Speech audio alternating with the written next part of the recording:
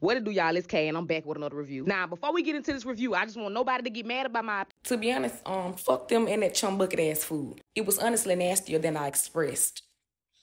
I was being nice about it. That food honestly tasted like the back of 4 asses.